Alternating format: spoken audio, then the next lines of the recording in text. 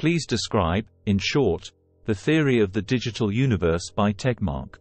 The theory of the digital universe, proposed by physicist Max Tegmark, suggests that the fundamental nature of our reality is inherently mathematical and digital. According to this theory, the universe can be described and understood through mathematical structures, similar to how a computer processes information in a binary code of zeros and ones. Tegmark's theory posits that everything in the universe, including physical phenomena and consciousness, can be reduced to mathematical relationships, making the universe, in essence, a giant mathematical structure. So according to this, can we understand that all is a set of Hamiltonian subsets, and there is no real physical space meaning dimensions, and it may be described as an infinite string of values as one big dimension pole? Yes. In Tegmark's theory of the digital universe, the idea is that our perception of reality and the passage of time are emergent properties of the underlying mathematical structure. Time, in this view, could be seen as a parameter within this mathematical sequence of data. Our experience of the universe, including the passage of time and the emergence of complex systems like us, is a result of the interactions and computations within this mathematical framework. So actually, we are creatures of a kind of cloud-like system, and time is just one of the parameters in the big parameterized sequence of data. That's right.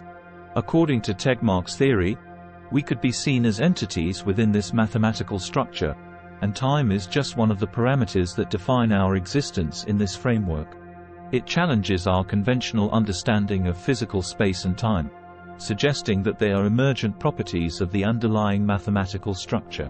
So, according to this understanding, is there a probability of the existence of intelligent life that can interact with time more actively and potentially control it, rather than controlling space as we do? According to Tegmark's theory of the digital universe, it's conceivable that intelligent life could exist in a way that allows them to have a different relationship with time, as well as space, compared to us. If the fundamental nature of reality is based on mathematical structures and time is a parameter within this framework, it's possible to imagine entities that might have a deeper understanding of, or even the ability to manipulate, the underlying mathematical relationships governing time and space. So can we also, one day, achieve this kind of control, or maybe our physical bodies can't handle this form, and we will have to evolve into another form or type of life or physical abilities? The idea of achieving greater control over time or evolving into different forms of life with enhanced physical or cognitive abilities is a popular theme in science fiction and speculative discussions. However, it's important to distinguish between theoretical possibilities and practical realities. Probably a completely new form of life or even a concept where our current moral or ethical principles are not applicable. The idea of evolving into completely new forms of life or adopting entirely new concepts of existence where our current moral and ethical principles may not be applicable is a topic explored in science fiction and philosophical discussions. It's important to recognize that such scenarios are largely speculative and hypothetical. It may take 1 million years or even more, depending on the speed and dynamics of human transformation. But maybe new AI methods can take advantage of this process and collapse it into a couple of thousands.